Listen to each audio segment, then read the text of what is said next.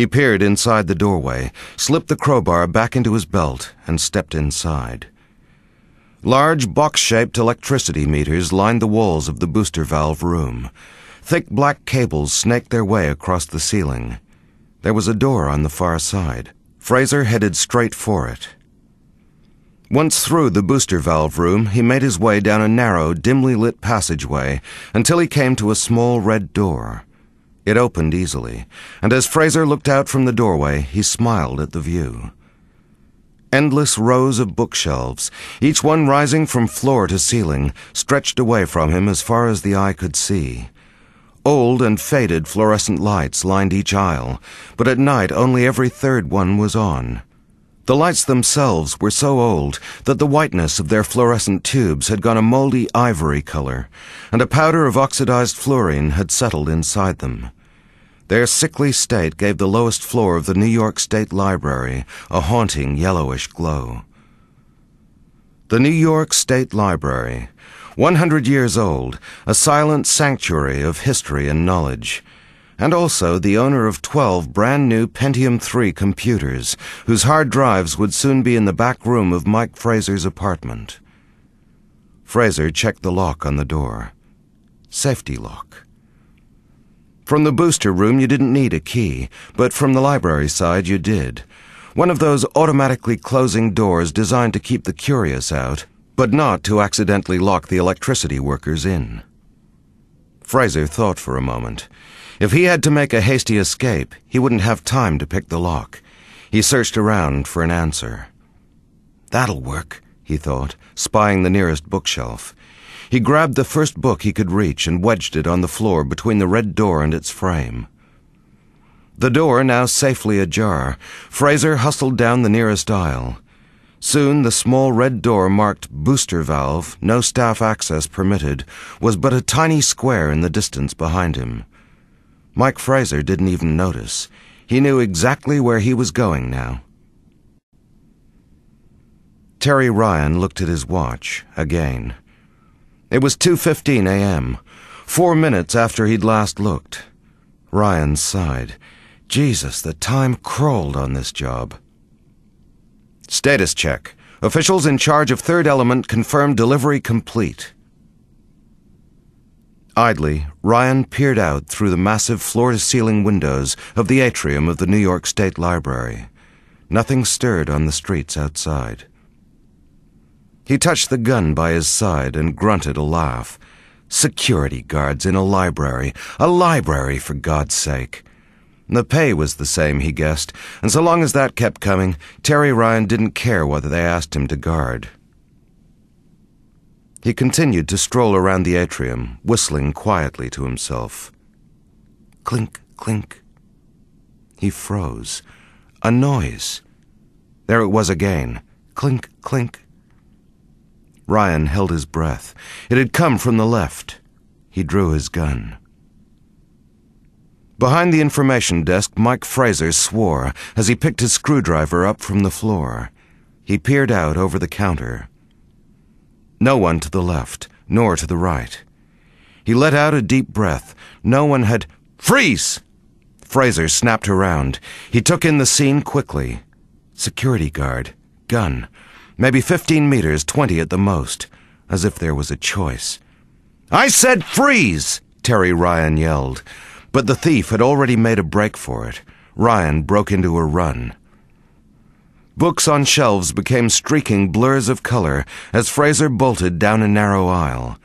His heart pounded loudly inside his head. And then suddenly he saw the door and the sign, stairs. Fraser hit the stairs running, grabbing the banisters, sliding down the first flight. The security guard, Ryan, flew in 2 seconds later, taking the stairs 3 at a time.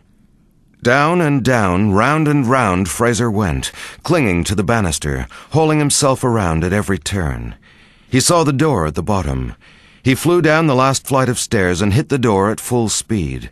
It burst open easily, too easily, and Fraser went sprawling face first onto the hardwood floor. He could hear heavy footsteps bounding down the stairs behind him. Fraser reached for the nearest bookshelf to hoist himself up, and immediately felt a searing pain rip through his right arm. It was then that he saw his wrist. It had taken the full weight of the fall, and now, bent grotesquely backwards, it was undoubtedly broken. Teeth clenched, Fraser hauled himself up with his good arm, and had just made it to his feet when, "You stay right where you are." The voice was soft and sure. Fraser turned around slowly. In the doorway behind him stood the security guard, with his gun leveled at Mike Fraser's head. Ryan pulled out his handcuffs and threw them to the injured thief. "Put 'em on." Fraser closed his eyes in disgust. "Why don't you," he began, "kiss my ass?" Then suddenly, like a wounded animal, he lunged at the guard. Without a blink, Ryan raised his gun and fired it into the air above the fallen thief's head. The booming shot rang out in the silence of the library. Fraser dropped back to the floor as small white flakes of plaster began to flutter down around his head. Ryan stepped forward into the aisle, tightened his grip on his pistol, reasserted his aim at Fraser's head. "I said put 'em on, so put—" Ryan's eyes darted left. "What was that?" Fraser heard it too. And then, ominously, it came again. A long, slow growl, like the snort of a pig, only louder, much louder. "What the hell was that?" Fraser said quickly. Boom!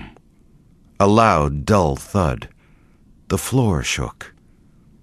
"There's something down here," Fraser whispered. Boom! Again. The two men stood there frozen. Ryan looked down the aisle beyond Fraser. It stretched endlessly away from them, disappearing into darkness. Silence. Dead silence. The wooden floor was still again. "Let's get the fuck out of here," Fraser hissed.